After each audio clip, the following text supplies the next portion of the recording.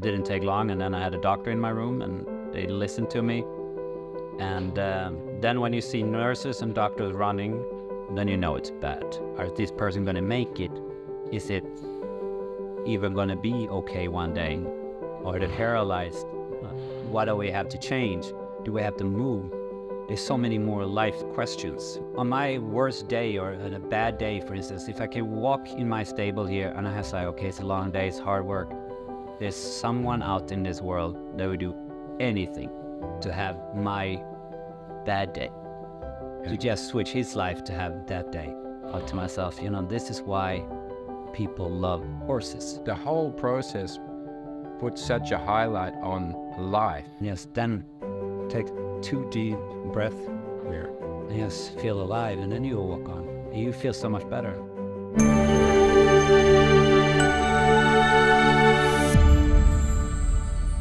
This episode of TRT the Podcast is brought to you by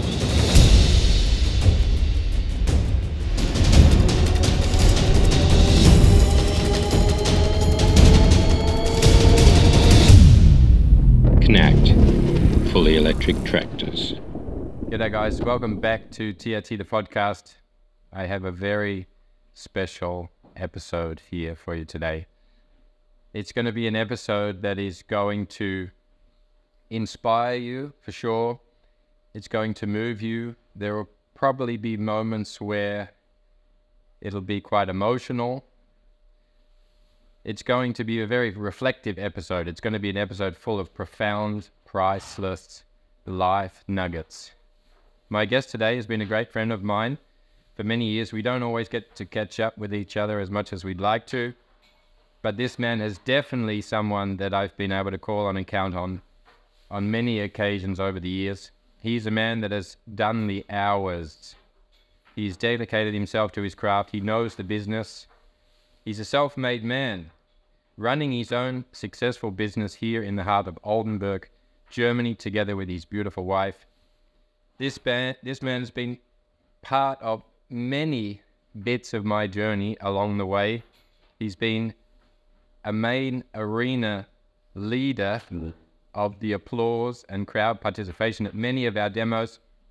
He's played some of the most famous roles, including the Swedish croc hunter, the Swedish snake handler, Chucky the chainsaw killer, Herman the piaffing German. He was also the star whipcracker in our first big virtual event in COVID times. He is a man that I recommended to most, or not all, of my best and most liked clients when I was recently closing my training stable. He is still the man that I recommend people to send their young horses to be started. And he's just recently become my superhero, along with a lot of other people. And let me tell you, when you hear this man's story, he will certainly become your superhero as well. Christoffer Nielsson, welcome to TRT Podcast. Thank you for having me, finally. Yeah.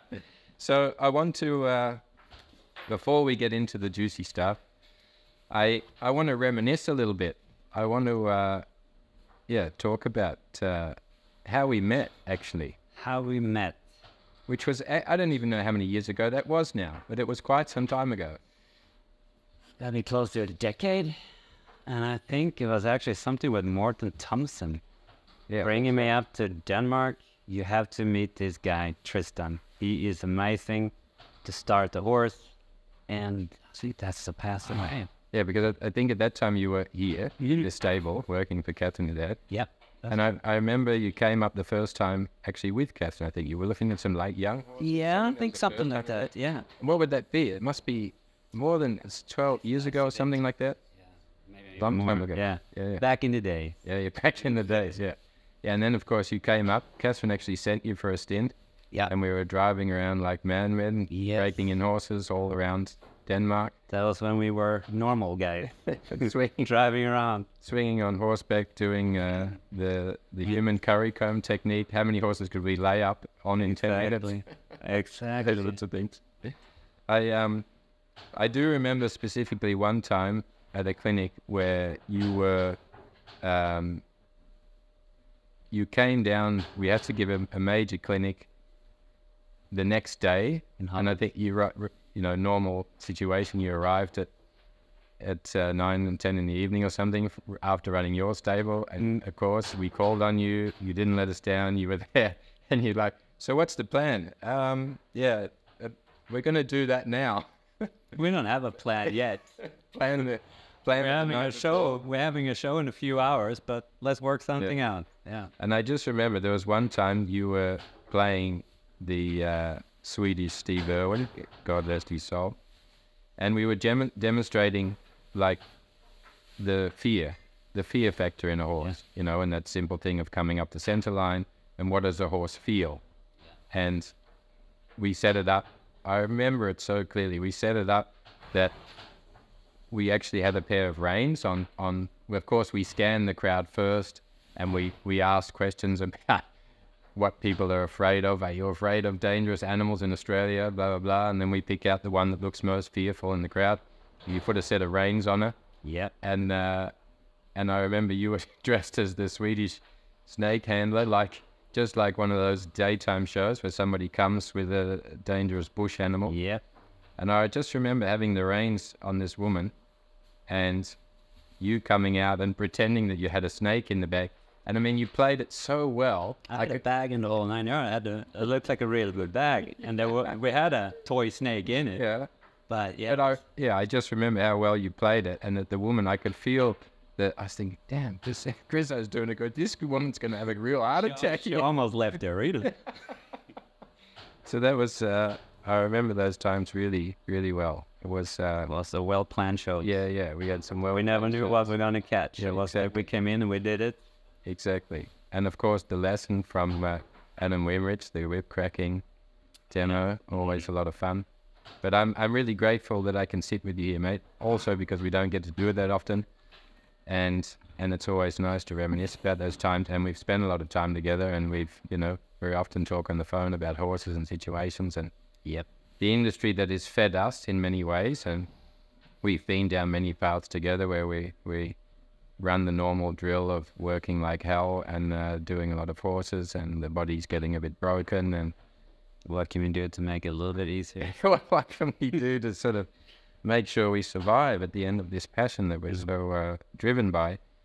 But of course, what I'd really love to get into today, now I think this is we had a conversation not that long ago, so I want to get into the past 4 or so months of your life, because this for me is I think it's something that is it's something I think that people shouldn't have to go through to have the realizations that you explained to me you had on the phone. Yeah. Which is silly in a way. And I don't want to give anything away prematurely. So let's start in the beginning. You've got a successful business. You've got quite some amazing clients. You were competing successfully. I think you'd just recently been out to a show, and the young horses were incredibly well. So everything's actually going well. Really, really well. I couldn't complain. Yeah. And so what went on from there? How did it begin? It was late February, and I was like, my feet feels a little bit funny. It's like my feet were sleepy. And I was like, maybe I slept wrong, pinched nerve. Like tingling, like pins and needles. Exactly, a little bit. Mm-hmm. When you sit on the sofa wrong and your feet are like, you're about to go to sleep. Yeah. That's the feeling I had, and I couldn't really shake it off. I didn't really wake up. I was like, it can't be that bad. Keep on working. And you kind of forgot about it, and it got a little bit better during the day, and then, it worked. And I was like, Then he climbed higher up in the leg, my calf's getting sore. That's like I've been running a marathon or 2. I was like, okay, this is not normal. But you still rode the young horses. You did your thing. You forgot about it. So you rode a full day? Oh, yeah. I did everything. It just kept going on for a couple of days, and it just got worse and worse. And I was like, okay, something has to change. Something is wrong here. I remember we had people here over the weekend. I rode. It was a Sunday. I rode the horses. And I was like, okay, now it's spreading. You get higher up in my legs. I'm really hurting. My legs are hurting. My hands are starting to hurt. I had this feeling in my hands, the same feeling when you put your hands through a jacket arm. You feel all this ice cold feeling in your hand when you put your hand through the jacket arm. So I was like, okay, something is wrong. So it's a Sunday, nothing happens in Germany, so to say. So I was like, okay, tomorrow I have to do something. So the next day shows up, and I had a hard time getting out of bed. And I went to the doctor, and they're like, yep, something is for sure not right with you. So you're the normal doctor you went to? Yeah, well, I went to a normal doctor, and she's like, prescribed me to do an MRT. And I was like, that can be first, there was a Monday, something like that, and it can be done first on Thursday. So I was like, okay, just a couple more days, and I'll be fine. And I was like, that was one of the hardest weeks in my life because I was hurting bad. I could hardly walk because it was hurting so bad. And I was like, I'm trying to stretch. I was like, my muscles are so tight. I don't know what I've done, but the muscles are tight. At that point, you thought, yeah, I've done something strange. Yeah, I didn't. For sure, I didn't Google, because you don't Google about your sickness because then you're about to die next day. Yeah. So I was like, something's not right. So I went to a different doctor. Because in the horse business, you know one person who knows one person, and then you get sent into a specialist. Yeah. And I remember coming into his office, and he's like, took one look at me. He's like, okay, so you're not good. And I was like, oh, no, I'm not good. But you look like shit. Yeah, a little bit like that. That's what he basically said. Good bedside manner. And I remember I had to stand on my toes. And I was like, yeah, I could stand on my toes. And of course I couldn't. Which surprised me when you stand in the doctor's office and he asks you, please stand on your toes. And you think, yeah, for sure, I'm right, I can stand on my toes. So I was like, couldn't. And then he said, can you stand on your heels? To lean back, so to say. Of course I can, I do it every day. Hell no. I could not get up on my toes, and I could not get up on my heels. And he's like, okay, lay down here. And then he takes out like a pressure point thing. It's like... like a reflex? Yeah, exactly. So he push... Either you have 2 pressure points, or you have 1. Mm-hmm. And he like did that all over my stomach, my legs, and my back. And I was like, and then he asked me, can you feel 2 pressure points, or is just 1? So not a damn clue. I could not feel like if it was 2 points or if it's 1 point. I couldn't feel. So I was like, I can just feel it. Just on your legs? All over. Legs, the stomach. Oh. And I was like, I cannot feel. I can only feel pressure. Yeah. And he said, okay, that's enough. I'm sending you to the hospital right away, to the neurology department of the hospital. So we don't have it here in Facta, so he sent me to the next city, Quakenbrück it's called. And that's where we ended up. We came in as an emergency patient. And if you come in as an emergency patient, there's always something going on. But we were sitting there for hours waiting. And I remember as soon as you feel at that point, it just getting worse and worse. I can hardly walk at this point. I struggle to even get up to the ER. We sat there that's in like a period of... It's the last day, the 24 hours, the last day was really tough. It went really fast because I ignored it in the beginning because I was like, you know how it is. We work and body problems. Yeah, exactly. You hurt a little bit here and there. Yeah. I didn't think so much of it, but the last 48 hours, 24 hours were really bad. And sitting in the hospital, something is wrong with you, especially when you have a doctor that's really giving you the eyes and like, what the hell have you been doing? You should have been in a week ago. Yeah. So I got in there in the room, and I remember the doctor asked me if I've been sick or anything like that. And I was like, no, I've not been sick. And then he asked me to do this test, if you hold your hands out and you have to close your eyes and you hit your nose. Hit your nose, yeah. And I remember I was thinking I hit my nose, and I was like way off. Yeah. And I remember at that point too, my wife is standing next to me. It's like, Christoffer, stop. It's serious. And I was like, I am dead serious. I'm doing my best here. And I could not put my face even. I was thinking, my mind is saying, you're right, spot on.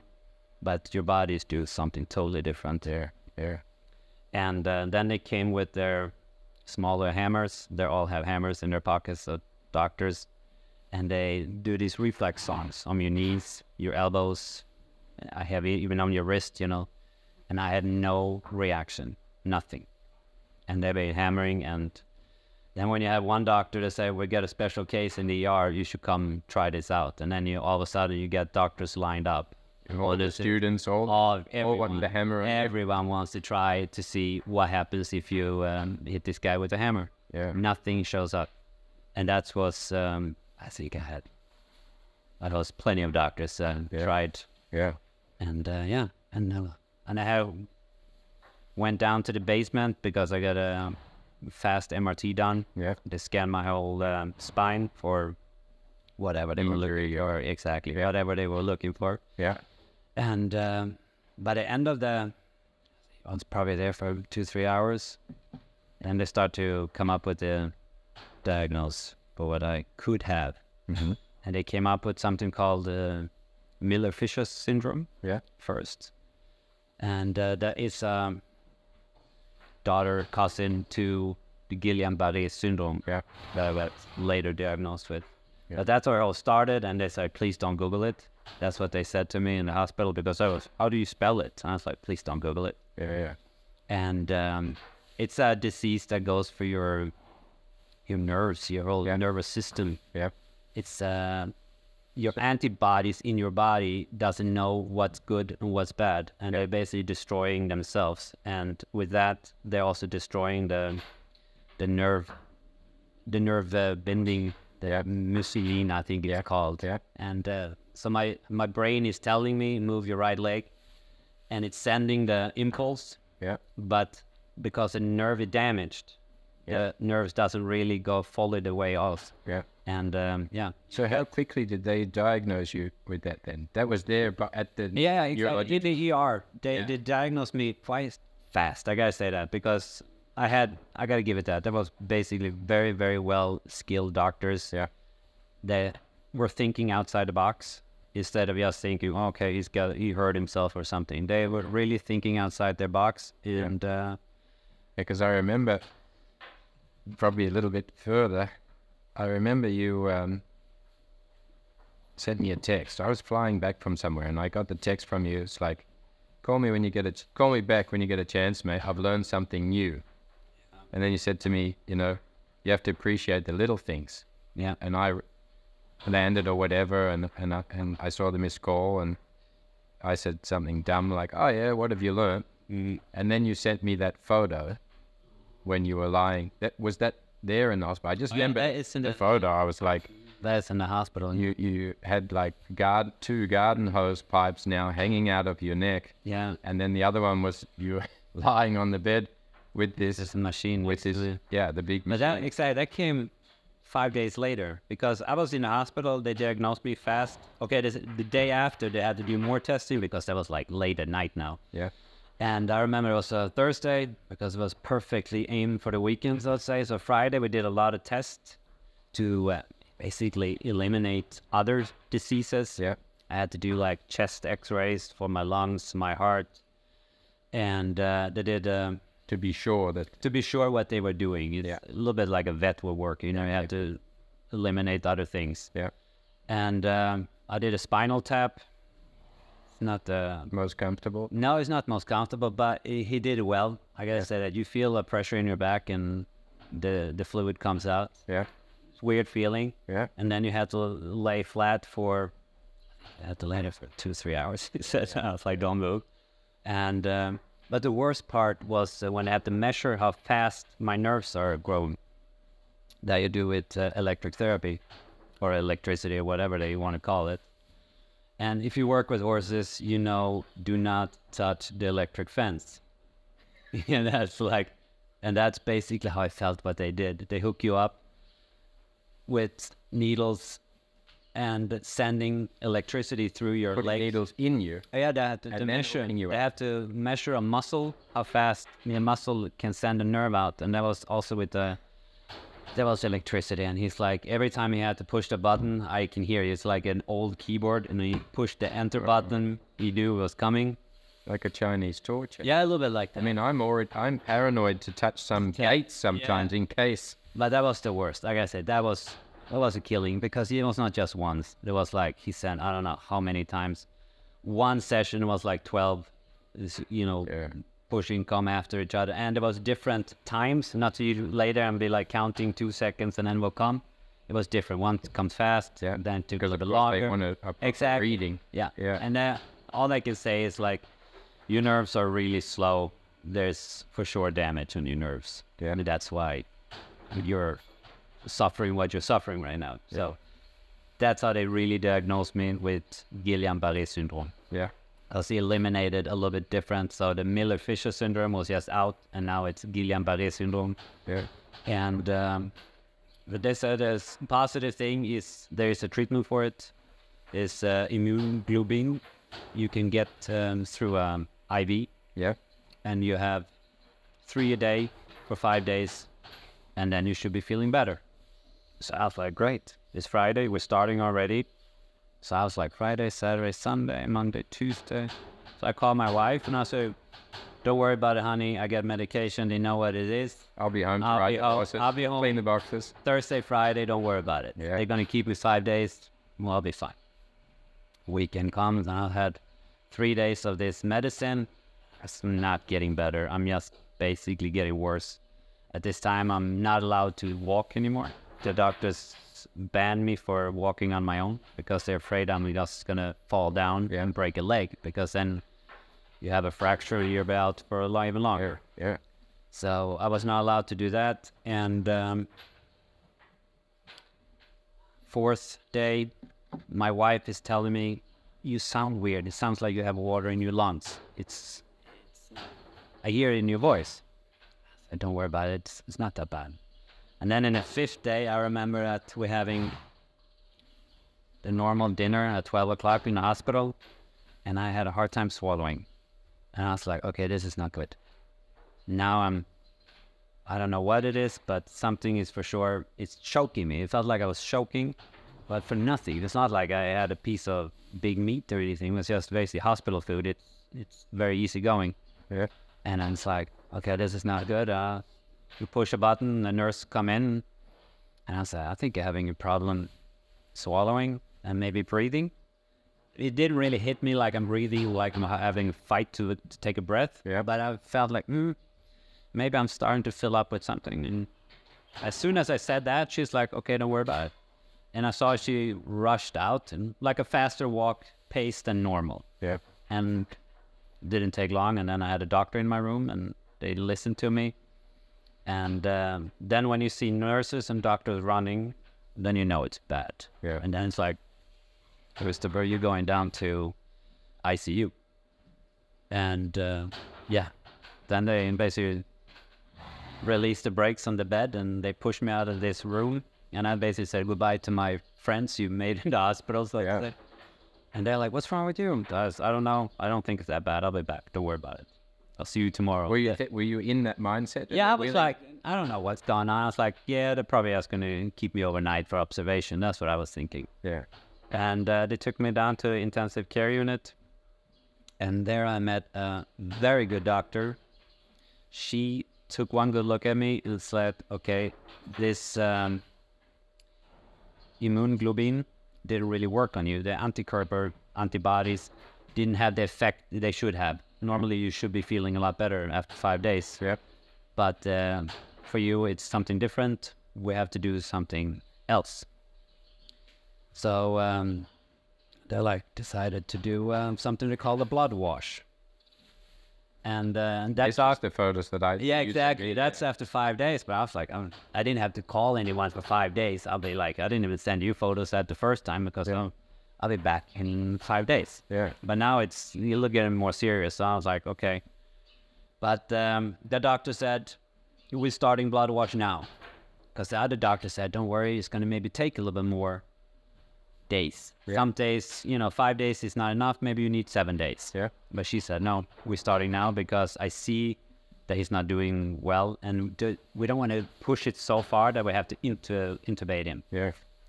That's what they said. And boom. And I felt I was very weak at this point. And I remember they got, it's like late at night. They called some doctor in. and he had to put this big catheter in my neck because you had to prepare for the blood wash. So that's with the two big hoses out of my neck, and they numbed my neck, so to say, and you have to, with the scalpel, you have to open up the skin and you have to dig in there. And then I gotta say, I saw this big thing and I was like, that doesn't fit in my neck. That's my first thing when I saw it. I was like, what's going in my neck? It's like this thing. And I was like, holy shit, that's like bigger than what we use for horses. He's like, don't worry about it, you won't feel a thing. And as I said, they numbed my neck, and I was pretty out of it anyway. I had enough drugs in my system. And he said, flip over on your side, and I had to lay like that, and pushed it in. When I saw that photo in the beginning, I was, because of course I was in this state of going, oh yeah, what'd you learn, mate? And then I got that photo, I was like, holy hell, he's got like 2 garden hoses, like some serious pipes hanging out of his neck. Yeah. I just want to go through, just so people get an idea a little bit. So GBS, Guillain-Barré disease, for those of you who are not familiar with it, it's an acute paralytic polyneuropathy, which means it's affecting the peripheral nervous system. It causes a quick onset of symmetrical, meaning both sides evenly ascending weakness, which you just mentioned, a loss of feeling in the feet, which travels up through the body, which eventually affects your sensory neuropathy. So it's a molecular mimicry, which means that the body creates antibodies against bacteria, which match the proteins of your nerve cells. So it mistakenly starts to attack and kill your own nervous system, which means not diagnosed or attended to quickly, which luckily they were for you, it can lead to devastating paralysis to the point where the person is not able to walk or even breathe independently. So it's life-threatening. And more than 20% of people diagnosed with GBS do not fully recover and need permanent assistance to walk. So, I remember when you sent that, the first thing I did was I tried to call you, and you were in the middle of a blood wash, obviously, so I called Casey, and I also just immediately got this, because then I Googled.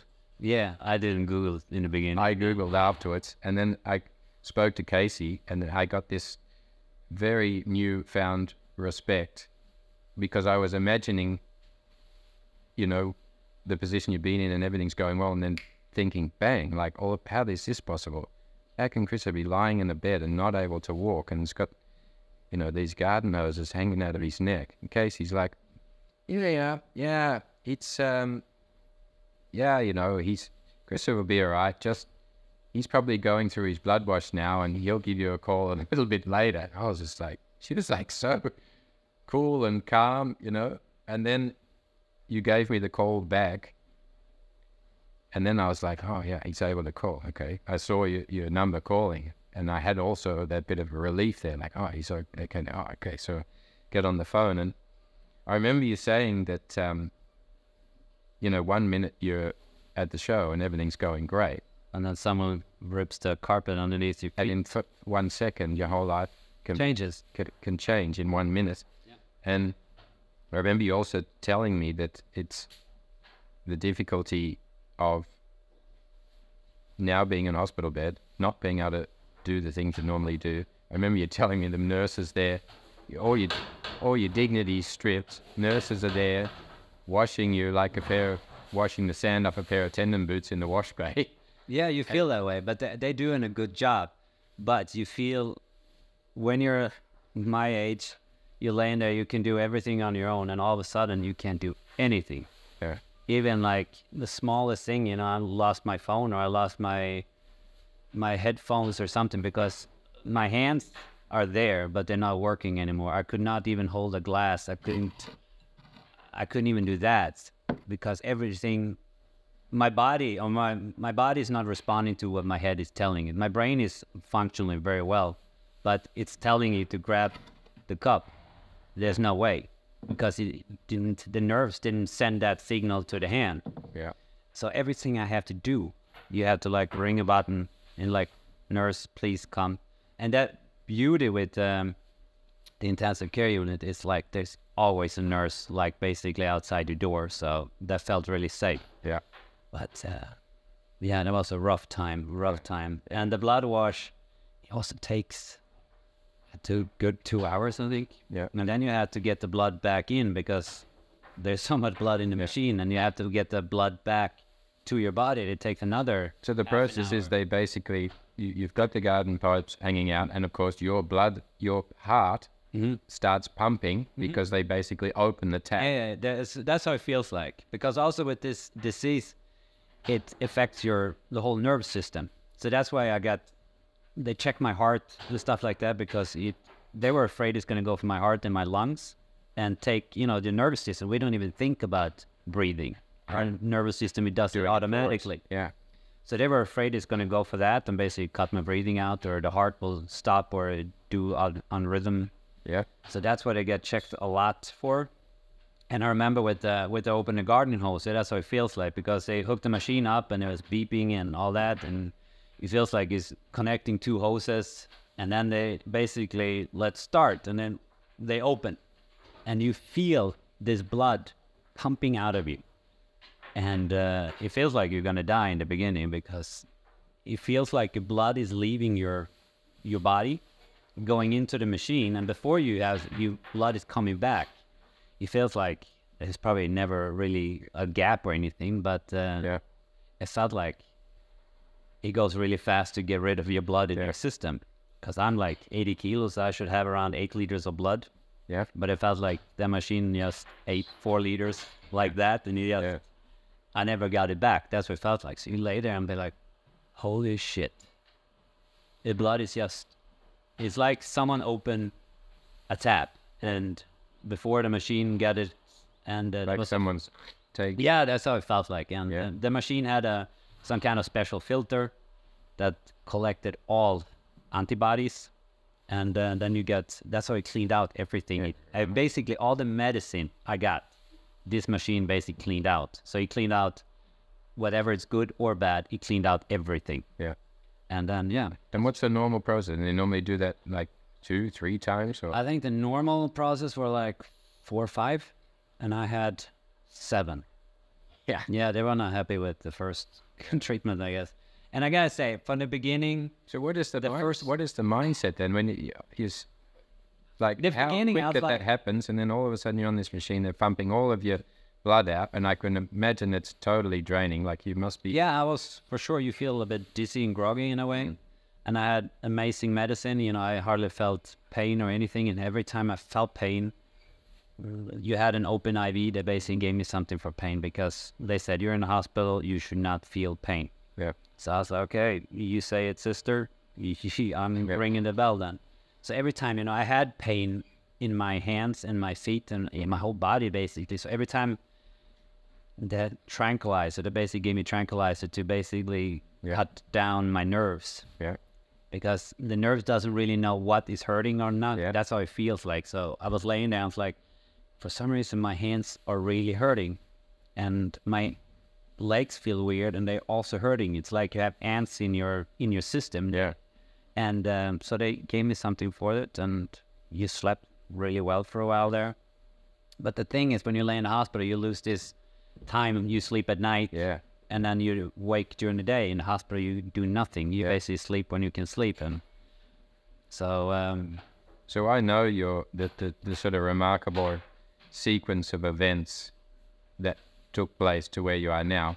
But can you remember back, like the first step, the beginning of the mindset in that, like the feeling, the thoughts of... I was just thinking, okay, this thing is not going to win over me. I have to take control of this was the initial thought from the beginning. I was thinking in the first with the medicine, I'm like, okay, babe, I'll be back in the stable in 5 days. Yeah. So I was like, this is nothing. I will beat this. And I still, at this point, I haven't really Googled it. Yeah. I asked the nurses, if they have any patients with this Guillain-Barré syndrome. Yeah. And they're like, yeah, it happens maybe once a year. So I was like, okay, so I'm a rare case. And I was like, okay, cool in a way, but also not so cool. Yeah. And but they say, that person, he was okay when he left walking at least after those 5 days. Yeah. And me was different then because I didn't leave after 5 days. Yeah. I get into the hospital. I stayed for a longer time. Yeah. And then into care unit, I asked them too. Yeah. Have you ever had this disease? And they're like, yeah, we had a few. Yeah. So I was like, I'm a rare case. Yeah. But still, I'm going to beat this. I show them. But they all said, they had one that actually still at that point was sitting in a wheelchair. And I was like, okay, why is he still sitting in a wheelchair? He's getting the medicine and everything. Yeah. It cannot be that bad. But I was like, okay, passed. I didn't even think of it. Yeah. I was Don't like, let okay, it come in. no, exactly. I have to beat this. That's what I was thinking right there. And then when you lay in the hospital, you have nothing else to do than you be on your phone watching videos, motivation. Well, I just remember after speaking to you on the phone, and then I looked further, of course, what's going on, and I watched all the YouTube videos and all the, did a bunch of reading about it, and I was just like getting like, Christoffer has to get like his mind right. He needs to be like screaming, mantras in the night, like my nervous system, make my legs work, every night. And I just remember, there was one line that came into my body, was a quote from Joe Dispenza. That line of, the body can heal itself by thought alone. And that's when I started sending you the WhatsApps of the Joe Dispenza podcasts. And that probably saved a lot of my rehab time, because also he asked, I think your mind is your placebo, or be in your placebo or something like that. And it's a great video, YouTube video. I also had it in my ears because there's nothing to see. So you basically can listen to it. And his voice alone is very healing in a way. Exactly. And he was like, feel your whole body. You basically feel your feet, feel your legs. And even though I couldn't really feel my legs, but my mind were feeling my feet, was feeling my hands, feeling my back, feeling, I think, my temples and eyes and everything, he goes through your whole body. And you lay there and you feel really in a trance, so to say. You lay there, you close your eyes, are trying to sleep normally, and just to his voice and everything. And even though I could not feel my body, my mind felt my body in a way. So I do think Dr. Joe Dispenza helped a lot. Yeah. But otherwise, you lay there and you watch motivation videos. Well, that's your choice, isn't it? You can sit there as the victim and say, I've got this thing and it's terrible and it's awful and I don't know the future, or you can take action. And I think that's in everything in life. If you're in a desperate or difficult situation that's out of your control, the only one thing you can control is your mind, your decision to what to think about and how you're going to approach it. I remember then calling our good mutual friend Will. Yeah, Will, yeah. And I said to him, have you heard about what's going on with Christoffer? He was like, no, what's happening? And told him the story a bit, and I said, man, we in all the times Christoffer's been there for us and we can count on him and we know we can call on him. I said, we need to go there. And again, then I called Casey and she said you're in ICU, and she was like, yeah, you know what, like, they're not letting people in, but you could try. I'm sure Christoffer would appreciate it. The intensive care unit, you have to be family or something like that, otherwise you can't really get in there. Yeah. So I got on the phone. That was the go-ahead for us. I was like, mate, we got the green light. Casey said we can try. Like, we can try. It's a green light. It's quite a drive, and I said to Will, we'll meet up somewhere. So we headed out early morning, hit the road, met at a lay-by car park. He jumped in my car. We came further, didn't know where we were going. Found the hospital, couldn't find a car park, parked illegally somewhere. I remember running into the hospital, and he's like, so what's the game plan? There is no plan. I was like, we'll just walk in and just get some bearings on where he could be. Like, and of course it's in German. Will lives in Germany, but he's an Aussie. He doesn't know any German, let alone read it. No. And so we get in the hospital, and then I was like, here, look, sign here, ICU. And then there's a door, and then this doctor comes in. It was like, should we grab a white coat and a clipboard or something? It's like, just walk, man, like you know what you're doing. Own it. So we're just, in the whole way on the car, we're reminiscing about, the times we've had together, and, then also, what if they don't let us in? And there was no question. We were seeing it. It didn't matter. They'd have to have armed guards on the gate. We weren't going to get in there. And then this opportunity came where this doctor walked in, and he had the coat and the stethoscope, and he was looking at his clipboard, and he looked up. And I just remember this quote from a comedian that said, if you're not meant to be somewhere, just look someone in the eye and give them the feeling that you should. And it just came through my mind. I looked at this doctor, and he's looking at his clipboard, and he looked up, and I said, hey, morning, how are you? He said, yeah, I'm good. Oh, yeah. And we the door, he scanned the door opened. We followed him in. We walked with him. And I was like, hey, righto, see ya. It was a bit like, okay, just went along with it. And then we were walking through, and Will's like, how do we find out which room? I said, we just look in every one of them. So we're going along, and the nurses are busy, and a couple of them glanced, but we didn't try to avoid them. I said good morning in my best German. And then we were going into rooms, Yeah, you see it. The rooms are fairly small. You see the patient right away. You see the patient right away. So it's not like we were going up. No. That's not him, No. So we went in, and of course then you were there having a blood clean. So probably the worst timing of ever. And then got in, stood behind your bed, and then you came to, and I'm out of it, opened my eyes, and I was like, that cannot be. That cannot be. Hey, you guys are here. And then we stood there for a bit, and then you came to, and we had a bit of a chat. You were like, just 2-minute chit-chat. I think we had... hide, guys, you'll be right. I think one nurse threw you 2 masks, because in the ICU you had to have masks. Yeah, no, well, there's matron, the Helga's House of Pain, she arrived. Yeah. She gave it to us. Yep. Like, serious. And so she should. This is ICU. People have, Yeah, they were... And this is not that far out of Corona time. No, exactly. They had some Corona rules still in the hospital. It was pretty irresponsible, really, when I think back. But we... you did see me. We did see you. So for a short period. For a short period, yeah, that's right. And then we of course, she sent us out, of course. And then we were thinking, do we should we make another attempt? And Will's like, she was pretty serious. Like, I don't think we should have another go. So... Yeah, but we did get to see her. Yeah, we did. You did see me for like 2 minutes. Yeah, we did like that before she came in and checked on the machine. Yeah, basically gave it away. Yeah, that's right.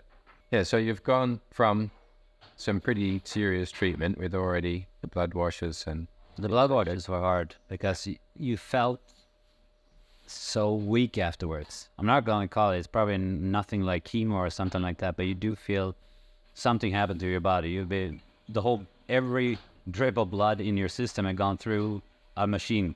Yeah. And that's how it felt like. You felt weak, and you have nothing more to give. You basically just want to sleep.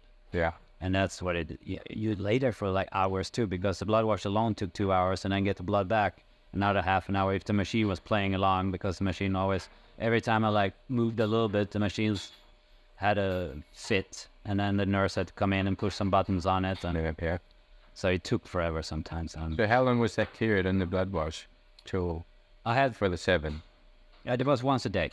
Once a day? Once a day. They did it for 7 days. Yeah, right. So, and then I did listen to normally Dr. Joe Disperanza when I was doing the blood wash, because as I said, his voice felt so healing. Yeah. And he had some other videos I listened to, and then I had motivation videos, speeches, Arnold Schwarzenegger, 6 Rules of Success, stuff like that. You just feeding yourself. Exactly. I probably fell asleep to most of it, but my brain still heard it in a way. And I was like, okay, I fell asleep to Arnold last night. Oh, I have to push Arnold again. And you listen to Arnold and other motivation. So you still felt you in some way building, growing. Yeah, I was going to take this opportunity I was in the hospital. I love watching YouTube anyway. But now I'm in the hospital. I mean, you can only watch so much YouTube, Netflix, or whatever. Yeah. And when you're in the hospital, you're like, okay, I can't watch anymore. I was like fulfilled. I filled my limit. Yeah. But still, it was this motivation and stuff like that. I loved it. Yeah. Quotes, loved it. Yeah. Motivation quotes. David Goggins, you send me links to him too, because David Goggins is fantastic. I'm not going to call him crazy because he doesn't want to be called crazy, but he's just a little bit extreme. Yeah. Well, he's one of those that had to do Navy SEALs twice the Hell Week. He was the only one that he had 21 stress fractures and still kept He's a going. good motivator to realize where your limits, where you Exactly. think your limits are and where they actually can Exactly. be. Yeah. When it sucks, he has to suck because otherwise you can't do it. You shouldn't do it. Yeah. And that's how I felt too, And I think, okay, my life sucks a little bit right now. That's good. Now I just keep on fighting, keep on going, keep on fighting because this is good. It should feel this way. Yeah. And then you just keep on fighting. And I remember too when I was done with all these blood washes, and they're like, okay, now it's going to start to rehab you. I was like, okay, great. I can't even lift. I can't even sit up in bed by this point. And that was so first rehab first. you have a little bit in the hospital. They have some people coming and trying to move you a little bit to see how bad you are, basically. Mm-hmm. And they did okay job and trying to get me sit on my at the edge of the bed and trying to stand up, but it's one thing to stand up alone, but it's one thing if you have two people holding you. Basically, you're not really standing up. Your legs are not there. You basically lock your knees in a way. It looks totally weird.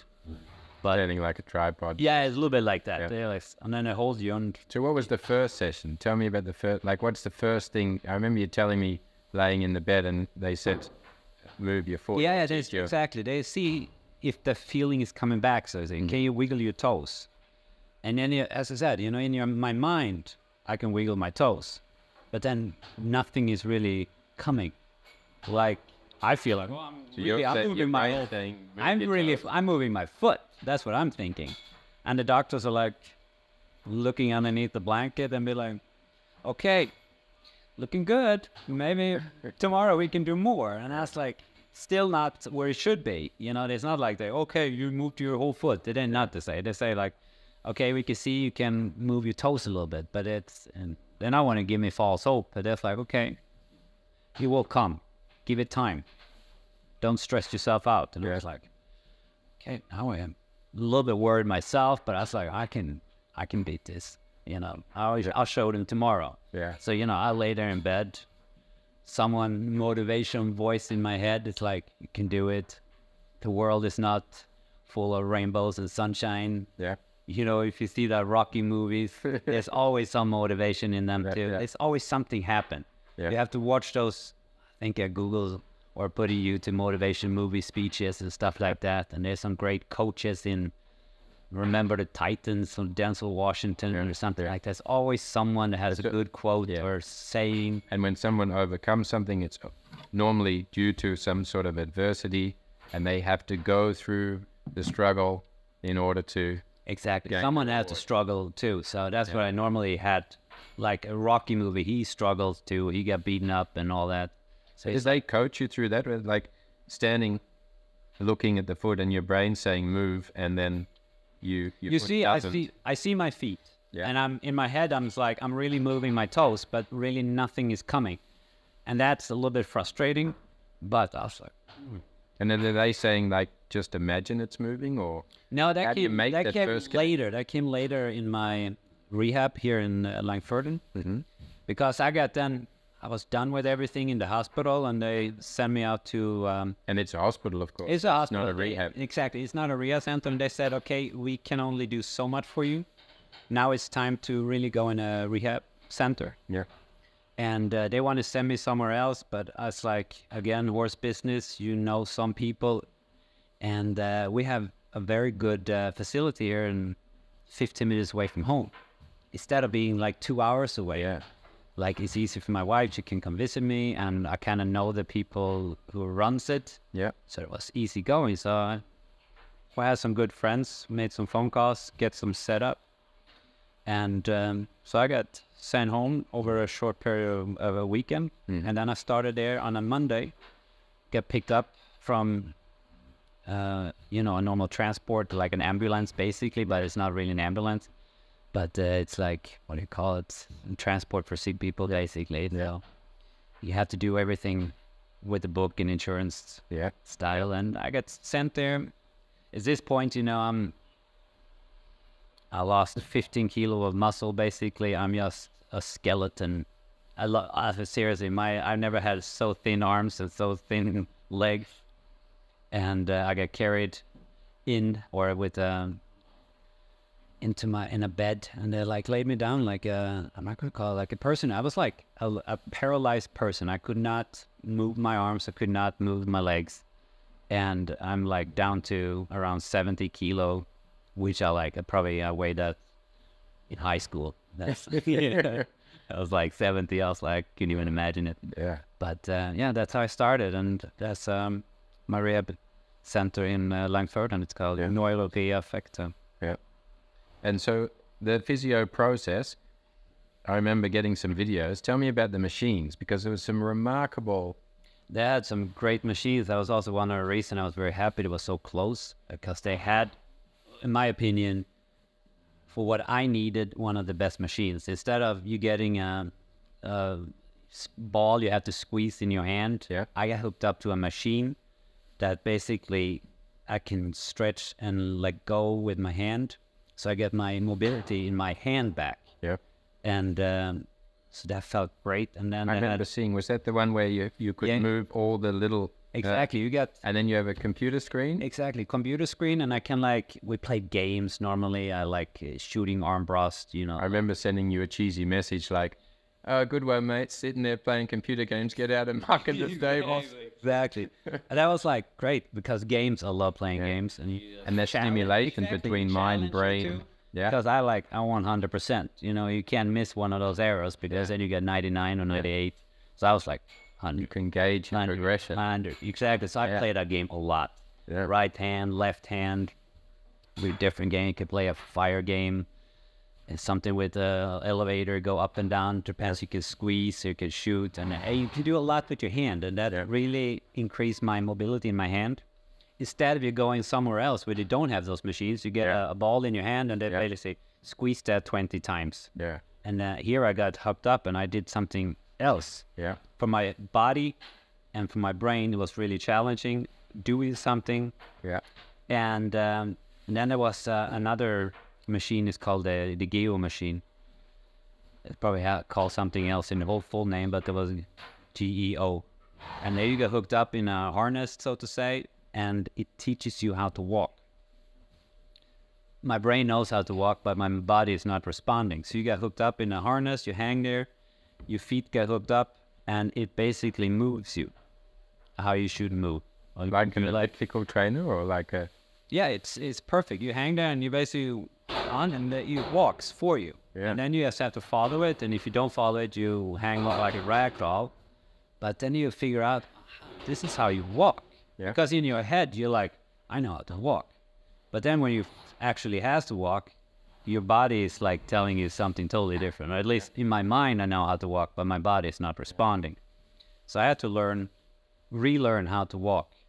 Yeah. And you see kids, when they walk, they go a couple of steps, they fall and all that. But when you're older, you don't want to fall. Yeah, and you're a few more kilos. Exactly. Yeah. And so that's why it felt really safe, because you're hanging up, you can't really fall, because then you just hang in the harness. Yeah. And it first starts to give you the motion of walking. Give you sensation. How you should move, and the sensation how to move. And so that felt good.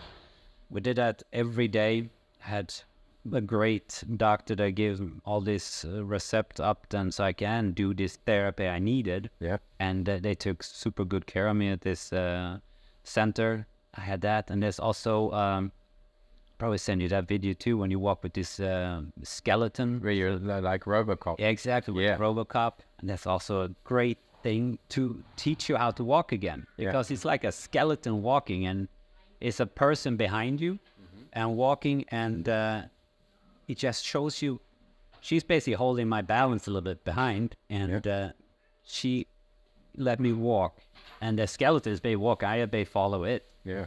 You can put it then on me walking, so that basically the robot is helping me when I can't fulfill the step. Yeah. The robot helped to do it. Yeah.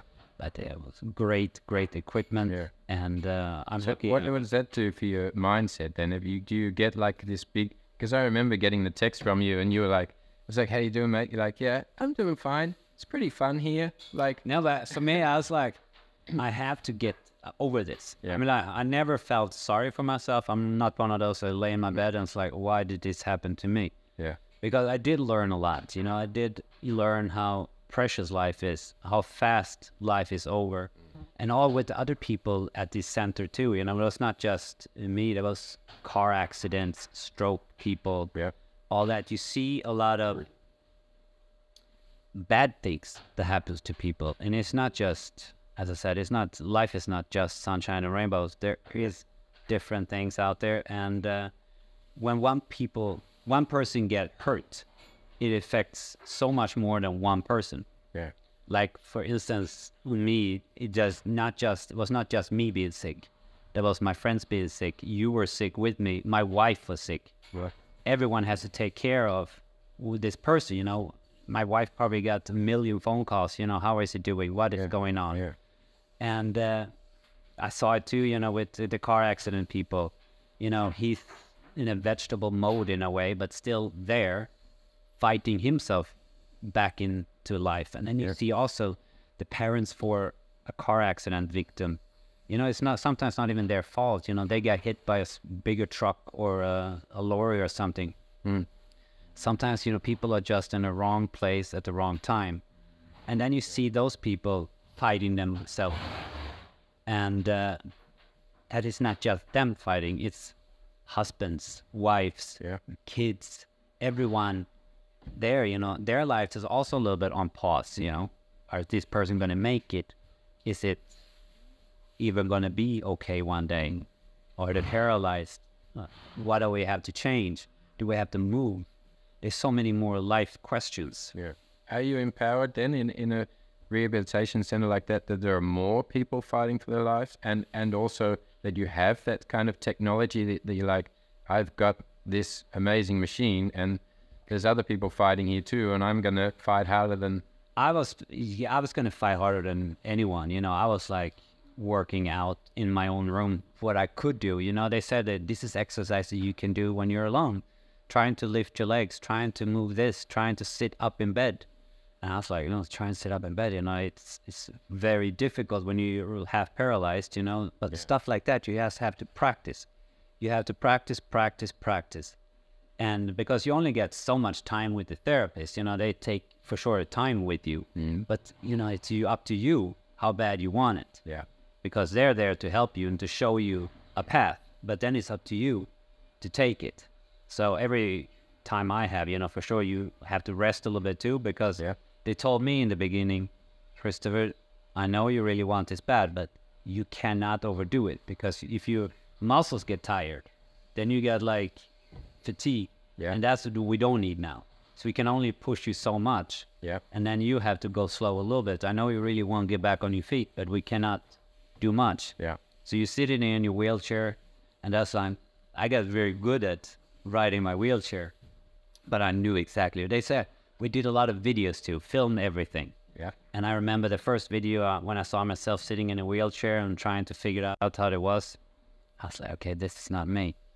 I have to fight myself back, because how am I going to run a stable sitting in a wheelchair? That was one of my first things. Because people ask me, what's your plan B? I said, I don't have plan B. There is no plan B. I have to get better so I can get back in the stable, working, running the business, starting my young horses, riding horses. I think that's such an important thing. I speak about that also myself in all other areas. I'd mentioned it on a few other podcasts I'd done with other people about the plan B.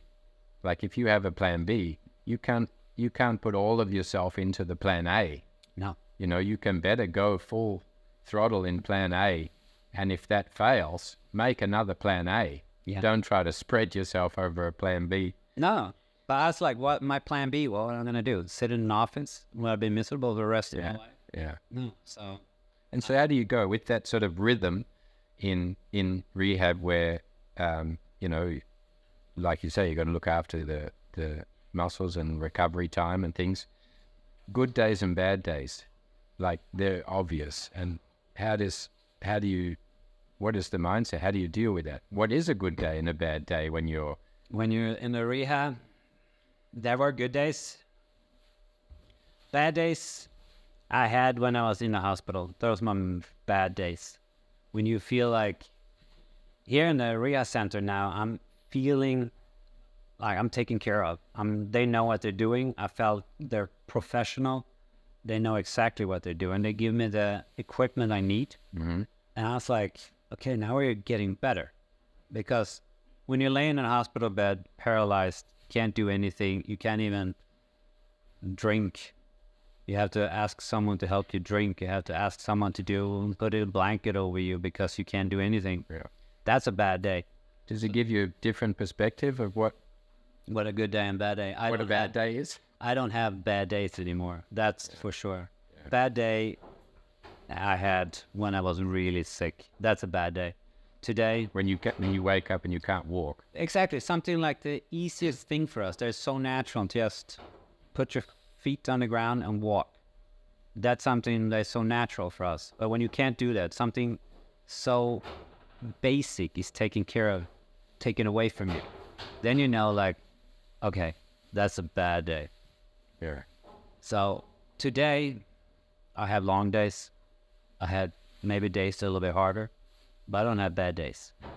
I don't have bad days anymore. And I'm very happy to say that. Yeah. Because there's always someone, also something I think of, on my worst day or on a bad day, for instance, if I can walk in my stable here and I have to say, okay, it's a long day, it's hard work. There's someone out in this world that would do anything to have my bad day.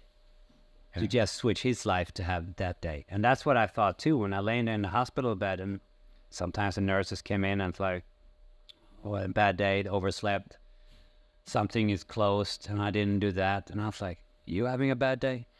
I having a bad day. Yeah. You just have maybe a little bit rough day, but it's not bad.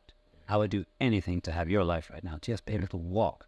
Yeah. When you lay there, you can't even walk. You can't even do anything. You can't even eat this pudding they give you. You can't even eat that. Yeah. You can't even drink a tea on your own. Yeah. That's a bad day. Yeah. So today, I don't have bad days. Yeah. And that's also great to live like that because I don't have bad days. Yeah. Gives you perspective on what you have, and you can be grateful, like you're saying, that when you're in that position and all the normal things that you take for granted are taken away. Yeah. And then you sit here in your stable with Exactly. Enjoy it. and be working outside, and Yeah. there's always And that's what I say also, it's the small things in life that matters. You know, I was sitting there in the rehab center with a good friend of mine, and we're sitting there both in our wheelchairs because none of us could walk at that point. We're watching these birds making a nest. It was like, must have been March, April. Now, April it must have been. The pigeon is screwing around with some smaller birds, and the smaller birds, you know, they were like half the size, not even, and chasing this pigeon away. And we're like sitting there in the spring sun watching this pigeon, and these small birds are they fighting and building nests and all that. It was like cartoon with kids, you know. Like, you know, I remember as a kid, you know, you can watch a cartoon and you were like really in it. And there we were sitting there, two grown men in their wheelchairs in the spring sun watching birds in the trees. And that's how we spend our days. And it was like, then you see like, and sometimes I just told my friend, Andre is his name, Andre, did you see that? Isn't it amazing? Yeah. He said, it's so beautiful. And you see, and that's what I mean with the small things in life that you forget to walk by. You didn't, if I wouldn't have this disease or if it wouldn't happen to me, something like that, I would just basically walk by. I wouldn't even acknowledge there was a bird there or something like that. You just basically walk by and be like, oh, stupid pigeon. Yeah. Today, I'll be like, oh, look at that. Yeah. Beautiful bird flying around. Yes, it may be a little bit messy sometimes and all that, but beautiful. You sit there and watch all these small things that you walk by. Yeah. And then you see it. And that's amazing. That changes. Yeah. And it's amazing. That's what I said in the beginning of the podcast, that it's crazy that it sometimes takes some kind of threat on our mortality or something drastic, terrible to happen before we noticed the beautiful things that are around us every day. Yeah. You know, to have that moment like you say, sitting with another guy in a wheelchair, watching some pigeons build a nest and seeing the beauty in that. Yeah. When in life would we normally have had time? No, exactly. The time. And it's always there. It's always. But it's a choice whether we get to notice it or not. Yeah. And you sit there and the trees go green. I was lucky to be in the springtime, I guess, because you see everything coming back to life. Yeah. And that basically gave me also a little bit of fuel to nature is coming back and I'm coming back. I'm feeling become a little bit stronger. And then when you hear other people, I remember too, when I asked the doctors and stuff like that, and what my chances are, and he's like, it's all individual. I can't really give you anything, but most people do get healed. Some people, not 100%. Yeah. And I was just thinking in my head, you don't know me. You don't know me. I'm gonna get 110%. You don't know me, son. You don't know me, son. Who's gonna carry those boats? That was in my head. I was like, because there was about that same time, watching all this motivation, and it was just really boiling up in me. And they're like, you have no clue who I am. I'm gonna show them all. I'm not gonna get 100%. I'm gonna get 110, 120%. I'm gonna be better than ever when I come out of here. So that was also a fuel. When someone said, it's impossible or you can't do it, I was like, I'm possible? I can't do it? No. I can do it. Yeah. And I was proving my point every day. I was like working my ass off. Also one of those rules from Arnold Schwarzenegger. Yeah. Work your butt off. Try not to, I remember also, people, he talks about this 24-hour rule, the day has 24 hours. You sleep 6 and you have 18 hours of work out or do something like that. Yeah. And I remember that when he said, but always some people that say, I need 7-8 hours of sleep. And then Arnold says, for those people, I can only say sleep faster.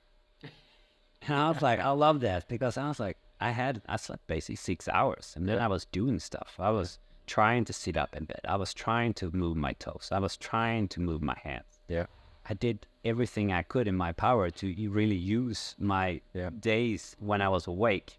So when the therapist came into my room to get me to drive me to therapy or something like that, or I have to go to therapy, that I was prepared. I already did a little bit before, so I'm not going to come there cold and waste my time with the therapist warming up for 15 minutes before the session is over. So I was always warmed up in a way. Yeah. So I did watch a lot of motivation. And what about milestones? Were there some major milestones through the recovery process that gave you momentum or, kicked you on to the next level? Or?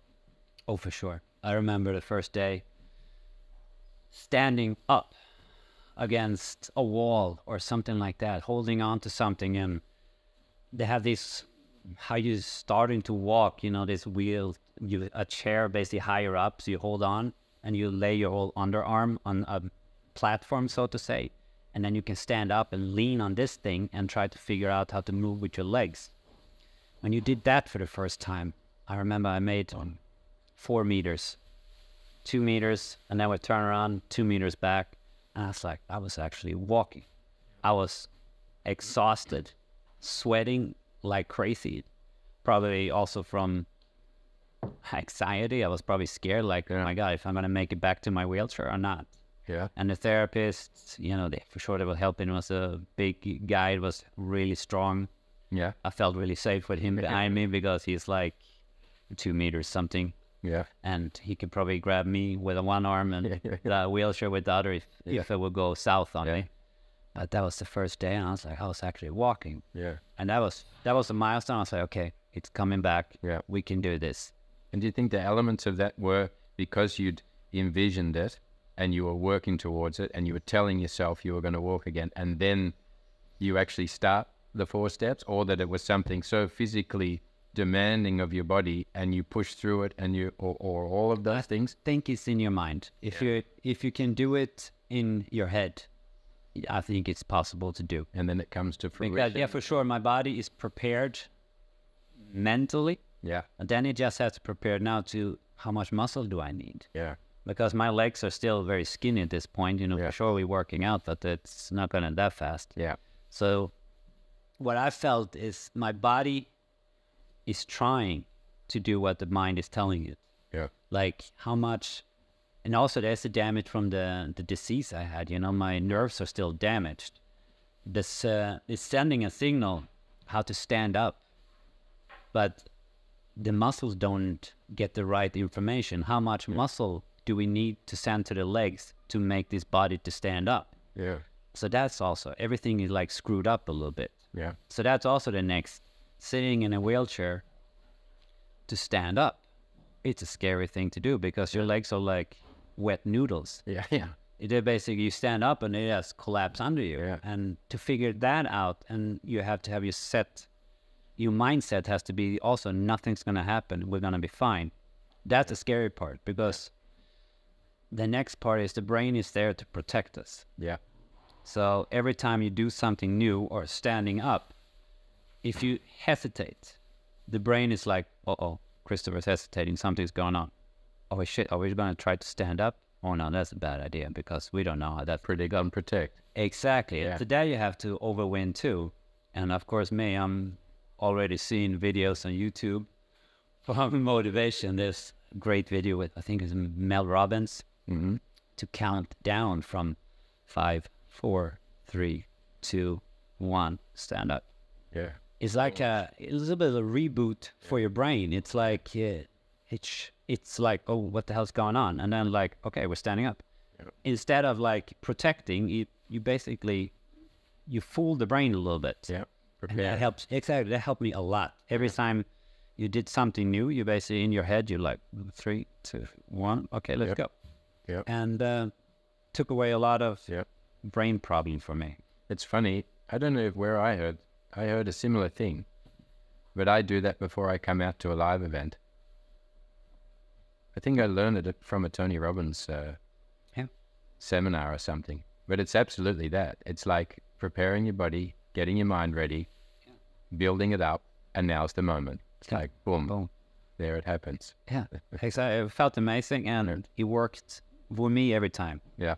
Every time I was like, oh shit, are we going to have to do that? You thought about it, and then in your head, you're like, forget those things. Yeah. And then like you count down, and then you just did it. And I think that shortened my whole time a lot. Yeah. Because otherwise people are saying, oh, you're probably going to be here. You're not going to be able to walk until August, September. That's what they told me. Some people, you always listen to something, but you'll be like, so exactly. But every time, some person said, be lucky if you should walk here or not, all that, you're like, you don't know me. I'm going to walk out of here. I'll set this, I'm going to be walking faster than anyone else. And I just had a great mindset. I got to say that. I just, with everything I've done and everything I've seen, and as I love quotes, I think there's a quote from Bob Marley too. You don't know how strong you are until strong is the only thing you can do. Yeah. Or something like that would be. Yeah. And that also something like, I watched a lot of videos, I read a lot of quotes, just being stronger in my mind and just stuff like that, and that just helped me too. And I remember you sent me a clip personally, but you also shared it on Instagram, social media, and that was the first time you got back on a horse. Oh yeah. Mm-hmm. As part of your rehab, I guess. Yeah, they told me that was actually a good idea. That would have been a major milestone, of course. Yeah. Getting back to the thing you do, who you are. Yeah, they told me to do it for my balance and just to get feelings back. Yeah.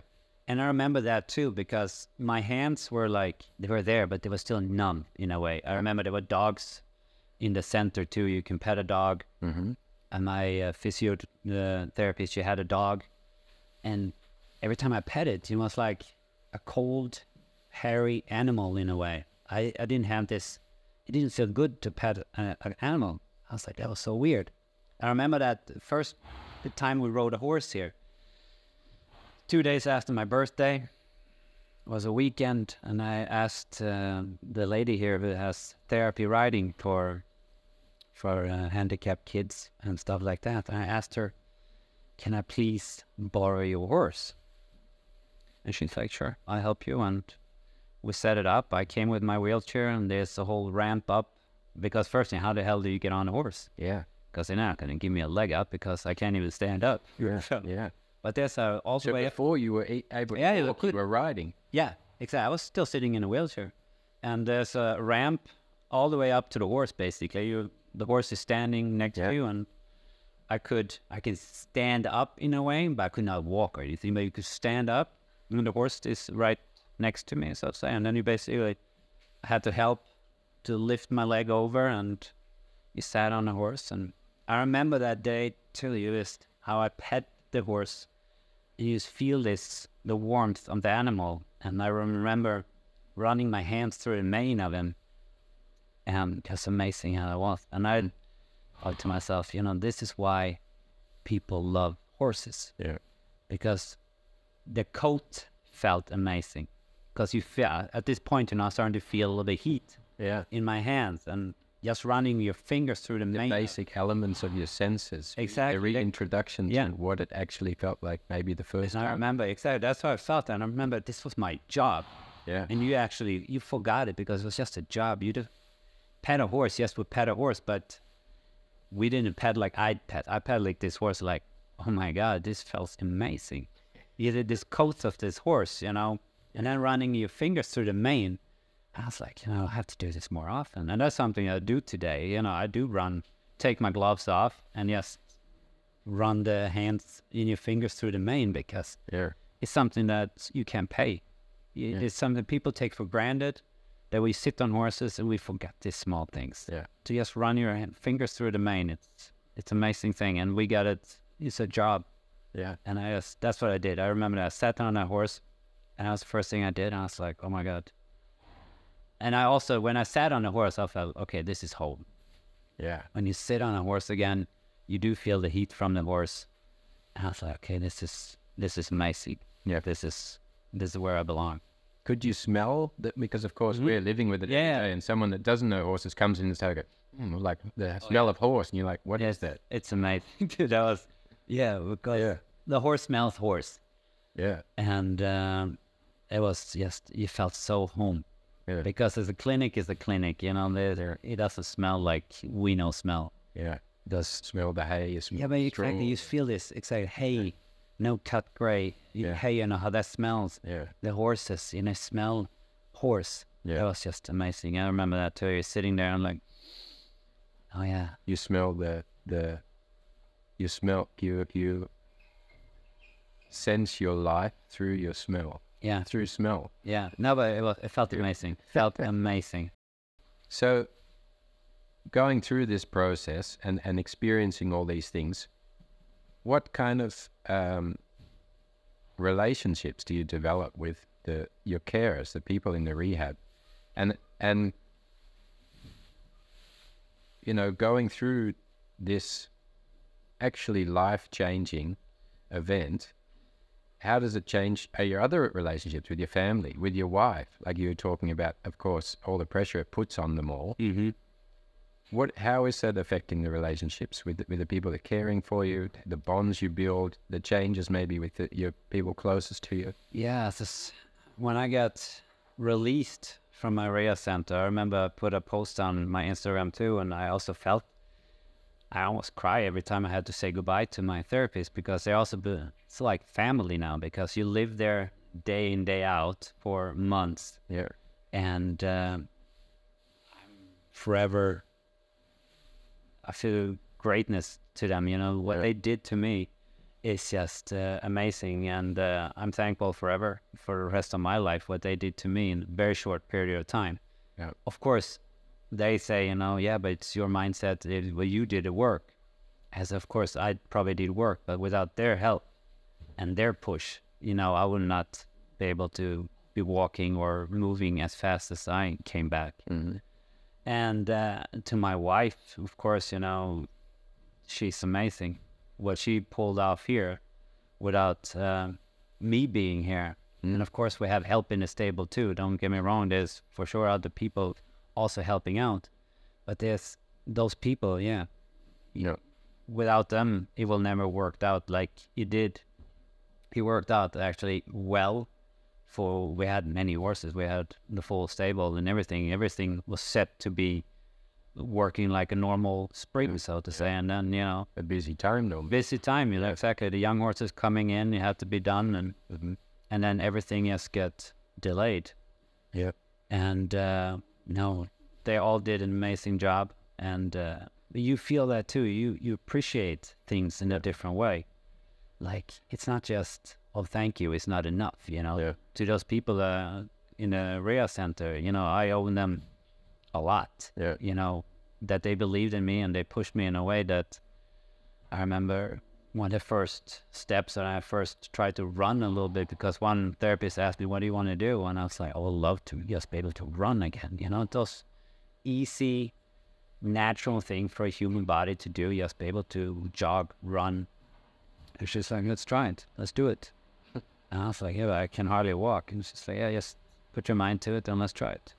And we ran down the corridor, and it probably not prettiest thing, but we ran. And I was like, okay, you see, we're getting there. And it just felt so much stronger. And that they actually just let me do it. And, you know, okay, what the hell is going to go wrong? Either I'm going to fall on my face. And I was like, okay, it was too early, but it wasn't. It was perfect. And have you been able to reflect with Casey? Like to look back and like feel in totally that you've been through something incredible, and actually there's not many things now that could get in your way, you know, you're stronger. I am, exactly. I enjoy life in a different way, that's for sure. And I can look back at all these photos I have.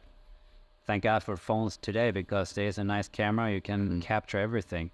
And I have photos from basically day one, and I was like, I'll be back in 5 days, babe, and don't worry about me. You know, I'm getting my medicine and we should be back to normal. Yeah. And I took it, we basically left it, I'm not going to call it a secret, but, you know, it's not too many people that knew that I was sick in the beginning until I had to 3-4 weeks afterwards. But there was so much going on in our lives, and Casey was doing everything on her own. Yeah. You go to stallion shows here and there alone, and people starting to think like, where the hell is Christoffer? Why is Casey alone? And before people start talking too much, then we just made a statement, a post on Facebook and Instagram that what was going on, and I was going into a Rea Center and that I had this Guillain-Barré syndrome, and so people don't have to talk. And then it's out there. Yeah. So is there any marvelous physical advantages? You told me that it was like a physical reset. So does it mean all your bad habits in riding, the stiffness on the right side and all that is totally gone, and you've got now a chance to build a whole lot of new bad habits? Yeah, no, exactly. I have to work on my bad habits. I just see it as an opportunity to basically, I know how to ride. That's not the thing. I can. But does it feel then? Do you have a new ride? I do feel like I have to ride again. As I said, I can sit on a horse. I can walk, truck, canter. That's not the thing. But the feeling to get back, it's there. Yeah. But it just have to be improved. Yeah. And before I work all my bad habits, because my bad habits I don't really have yet. I'm not holding too much on the right rein. I'm not sitting crooked or anything like that. Right now, I'm very straight in the saddle. Do you remember things that you did in your riding that you were like... No, but exactly, today it feels different. Otherwise, I would have been one of those But do you remember some old things? I can watch like, I don't do that anymore. No, That's I can watch them. Exactly. I can watch some videos and be like, see, well, I have even sitting with my left elbow a little bit further back, and today I don't do that. And I try not to fall. Do you have a different style? You think you would develop a different style as a rider? Hopefully, hopefully I just forget my bad habits a little bit, because it's riding is like, I'm not going to call it riding a bike. I can ride a bike, but now I just have to improve riding a bike. And that's how it feels right now. Yeah. It feels really good. And in a way, I hope I don't have to develop any bad skills or bad habits anytime soon. It'll probably come along the way anyway. Yeah. But right now, it feels amazing to just basically sitting there, and I feel great riding a horse again. And not that it didn't feel good before, but today I feel like, okay, it feels good. I'm having good connection in both reins, not more one and the other. Now sitting in the middle, the stirrup feels good. Do you think now you've developed a finer, like you're more aware of a finer feel? Exactly, because my body, as I said, I have to relearn everything. I have to relearn my hands are there again. And I do think I have a finer feeling. Yes, the feel is different. It's more sincere, I feel more. instead of just, it was a job, you rode and that was it. Today I feel a lot more. I feel more small details. That's what I feel. Every time I sit on a horse, you feel a little bit more than I would just, okay, did he just move funny there? And you feel a lot more. And that feels great. Yeah. Also in my hands, just the contact. And as I said, you pet the horse, you run your fingers through the mane. It feels amazing. Yeah. And there's stuff like that. And then just everything I do feels amazing right now. So quite a remarkable thing actually to now be, because you're back in your life. Yeah, I am. Stables, riding. You've just taken some more young horses to start. Filled some boxes. I had a good client, and she wrote me, and when I was in the Ria Center, I was like, the boys have their bags packed and ready to go. It's getting the end of spring. Exactly. Just let me know when you're feeling, strong enough to take him. Right. I was like, okay, give me to, I had a month after my release, and they just basically showed up. So I feel I can do it, and it feels good. Yeah. I can start a young horse again. So after this life struggle is basically bestowed on you, and you fight it, you beat it, you essentially heal yourself, of course, with the help of your carers and the rehab and everything. Other things that are totally different, a different perspective you have on life that you didn't have before, are the things that you just approach completely differently in the before GBS, and other things you do differently now, like on a daily basis, that you didn't do before. Like I know you talked about the hands through the mane, but is it overall in the big picture, when you think about life in general, like the rhythms that we carry and the goals that we think we should set, or is it a total different perspective for you? I gotta say the stress is a little bit gone. I gotta say I work, you get everything done still, but I don't have this stress I had to be done by 4 o'clock or anything like that. It's not like it takes me longer, but I don't have this stress. And a lot of people work for money, and money is also something that, it's good to have money, but money is not everything. I lay there in the hospital bed and I thought to myself, I could have had millions in a bank account and I still wouldn't. You can't buy health. No. It wouldn't cure me, because the disease is not something you can just, here's $1 million. Yeah, fix it. Yeah. Didn't matter how rich I was still not. And when you lay in the hospital, it doesn't matter, you're rich or poor, you're still the same person. Mm-hmm. And that's something that I figured out too, that money is not everything. Time is more important, and relationships to friends, family, and everything, and that's more important than money ever will. Yeah. Because money is there, sure, it helps to have money, but it's for sure not everything. And that's something that I felt too, that I'm not going to say I didn't know it before, but when you have the opportunity to, like, if I would have had $1 million and please cure me, and it didn't help, then you realize too that, okay, money is not everything. Yeah. What is the value of money compared with your health? Exactly. Health is the most valuable thing we have. And if you don't have that, there's really nothing else. Because if you don't feel good, if you're not healthy, it's hard to live a life. Yeah. That makes it, like, for me, if I can't even walk or can't even do what I want to do, then it doesn't matter how much money I would have. Yeah. It's interesting you say also about time, because I've sort of shifted my relationship with time a lot. Often when something tragic happens, actually, to be honest, when I've experienced my close friend, you going through that, it made me reflect on so many things during the day. You know, when I spoke to you and you were telling me about seeing and witnessing other people in the hospital having a bad day, and you said to me, Tristan, don't think you're having a bad day, mate, because that's, and sometimes you get into that rhythm of chasing things and being better, building the business and, you know, building a property and becoming more successful and creating more revenue. And that creates a different relationship with time. You're trying to get a million things done in the day. Yeah. And just stopping and reflecting and thinking about the things we were talking about, you know, as you were going through this process, it stopped time for me. I had a different relationship with time. I was stopping and thinking, yeah, what is Christoffer going? His daily routine is getting up and trying to do what I've just done while I'm half asleep and waking up and trying to get started in the morning. So it's, yeah, that relationship to time it's a really, and again, it's one of those things that you have a choice all of the time to have that. Yeah, you can either spend those minutes and seconds how you want to do, because you get them every day. Yeah. Those seconds, and then it's up to you if what you want to do with them. If you want to waste them just sleeping, sitting around, that's up to you. I want to spend mine, and I was like, that's also something. When you're 90 years old, you've been sleeping for 30 years. Of course, we need sleep, huh? Yeah. But I was like, I'm gonna try to get mine down to like at least 25 years or something like that. I want to live more. Exactly. I want to live more and use my seconds more. Yeah.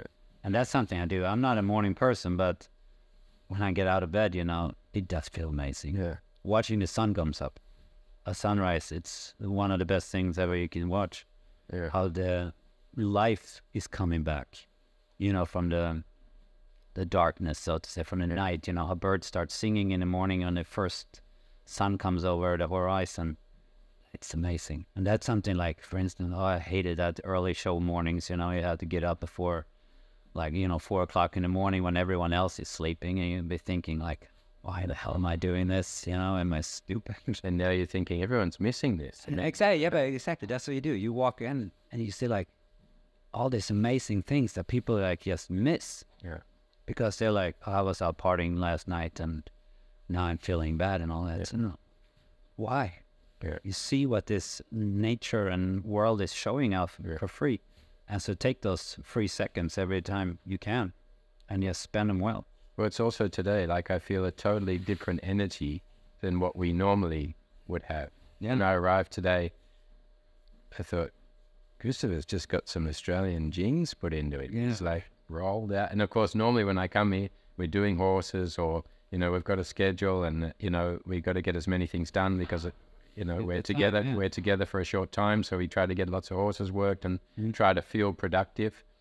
And today we actually started by... But we're still very productive. But we got a lot done. Yeah. But there wasn't that pressure. Approach. No, exactly. Yeah. There was a whole different approach to it. Yeah. It was almost like there was time to choose what we wanted to do. Yeah, exactly. We could even done more, but it felt like we didn't. It felt like we didn't do anything, but we did a lot. Yeah. Yeah. So, jump in the 2-horse truck and test. Yeah, we test that. Exactly. But that's something like you never would have done either. We looked at I don't have time for that. No, exactly. And today we're like, take 5 minutes. Come on, let's do it. Yeah, exactly. Done. Exactly. We need to do it more. Yeah, exactly. We spend those seconds we get for free every day. So you know, you've made this miraculous recovery, and you mentioned to me the inventor of the robot machine contacted you because he wanted to document your story. You're the reason that he made the machine. All the nurses and the people responsible in helping you in your rehab, calling you Superman. Of course, you wore your Superman T-shirt. Yeah. Pretty much every day in between Casey washing it. And of course, which you wore regularly before this happened. Exactly. Yeah, I was always a Superman, even as a little kid. But because I just felt, also in the rehab center, the reason I wore it is because it felt that I gave me a little bit extra power. And also running, sitting in a wheelchair, going down the hallway in a rehab center, when people watch you, you're sitting in a wheelchair and you have a Superman shirt on, they put a smile to their faces because everyone knew what that symbol meant. You know, it's a symbol for hope. If you're a comic person, you know what that means, hope. Yeah. And it's just not Superman, it's the symbol of hope. And to have that on your shirt going down and you see all the people, it didn't matter how badly injured they are, he just gave you that look, and they put a smile on their face, and you like, see what? I just let people smile, you know, yes, they see that symbol. It felt great for me, and it gave me that extra fuel to get through the day too, because I had a big Superman shirt on. Yeah. So I wore it a lot. And you've actually now got the official badge. Yeah. That's it. Let's take a look at the... You want to see my... I want to see. It's funny because I haven't seen it yet. I've been here the whole day. There it is. So now you've officially... now I officially got my hope symbol on my shoulder. Yeah. No, it was something I had to do. I always wanted a tattoo, but I didn't know where, and I didn't know what. And here was just, life is too short to just sit, what if? So just do it. Yeah, you had a pretty good symbol that means... And it means a lot to me. Exactly. It means a lot to me, and helped me fight through a lot of difficult struggles. So it actually probably, when you talk about that mentally, gave you a superpower. Yeah, God knows. Maybe it did, yeah. But it felt, as I said, something I had to do, and now I have it. And now it's always with me. So it's an incredible thing if you think about, you know, the time from the beginning and how drastic, you know, the onset was, and thinking about the amount of people that do recover fully, and the time it normally takes them, when you're talking about a year, 2 years, and you were basically what, 3? I think I was there for, April, May, June, 3 months. And from being totally bed rest, you know, could not move a limb, so to say, and then be able to walk out and basically run out of the clinic. It felt amazing. But also they were happy. The people running the clinic, all the therapists were super happy, because they knew we did something amazing together. That you can have someone that comes in and be like, oh my God, are we going to get this person on his feet? And then just 3 months later, I'm running out of the clinic. That felt amazing. Yeah. And it feels like a team. They feel the triumph just... I bet they see it the same way, you know. All their work they put in, you get something out of it. If you have a person that really, really wants something, it's amazing how much you can achieve. Yeah. It sounds, by the sound of it, and the stories I've heard, of course, in the contact we've had, and also the story today, that you empowered also a lot of people on your journey that were a part of helping you, and definitely me. And when I talk to Will and I talk to other friends that we have, mutual friends we have, it is an empowering thing. And I guess, you know, it's not dissimilar, the elements and what's involved in, if you think about, you know, goals that we set for ourselves and what's involved in that, you know, going to the Olympics, or setting a challenge of climbing 15 peaks, and you have a team together and you're setting out to do this thing that very few people in the world have done, and what it teaches you, and the appreciation you've got, you know, and the depth. For me, also the human elements and the depth that you've been able to feel them, both in losing the ability to do the basic things that we take for granted, but plus the process in fighting like a gladiator, the mental skills and growth that you've developed, and the learning the process of going through that fight and experiencing the elements of your basic human senses, and the importance of, you know, just the whole process puts such a highlight on life. And what is the meaning of life, and what is the true meaning of life, and the perspective we should have for ourselves in our own individual journey. Would you say, with all that thing combined, it may be a big thing to say, but are you glad that you got GBS? Glad I'm probably not, but it taught me an amazing lesson.